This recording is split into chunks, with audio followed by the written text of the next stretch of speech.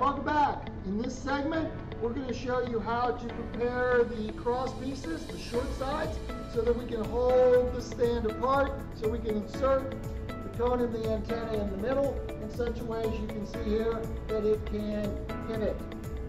All right, so you recall from previous videos, we have a long and a short left and a long and a short right.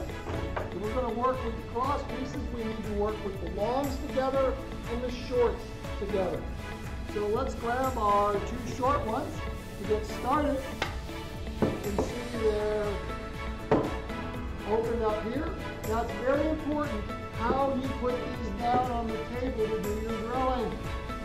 Right? It is important that when you set them down, that the side that's cut out is perpendicular to the table, not flat, not on top, perpendicular. It doesn't matter if they're lined up like this, or like this, or like that.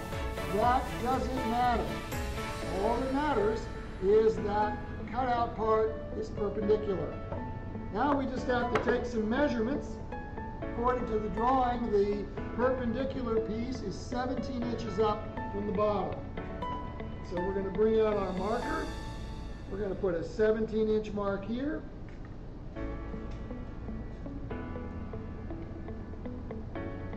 "17-inch mark there. I've already labeled my pieces left and right. So now I just need to be able to drill.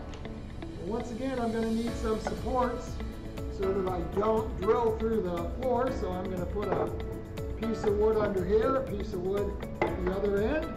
Spread them out a little. Put my 2x4 scrap in there. Line them up on the bottom so they stay roughly perpendicular to each other. That would be nice. Alright, so we're going to take the one that I've labeled 13.5-inch short.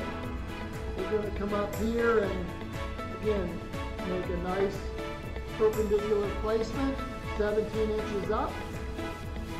We're going to measure in, again, 3/4 inches from all three of the edges on both sides. That's what we're going to mark. We're going to take our drill, drill our hole all the way through on both sides.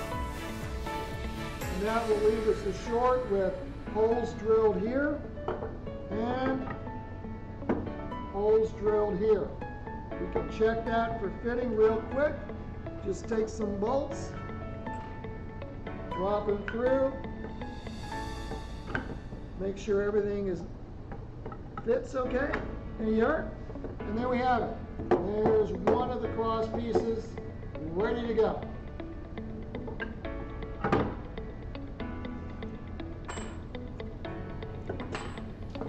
We're going to take the two long pieces. Once again, make sure that these sides are perpendicular to the table. You don't want to drill on the long side of the wood. In this case, you'll notice we're measuring up 6 inches. So I'm going to come up here, make my mark at 6. Make my mark at 6. Again, take my cross piece, line it up with the markers, and then drill my hole 3/4 of an inch from all the sides on both sides. Check my work by dropping the bolt through, and that will complete preparing the two sides and hold the piece apart, ready for our next step.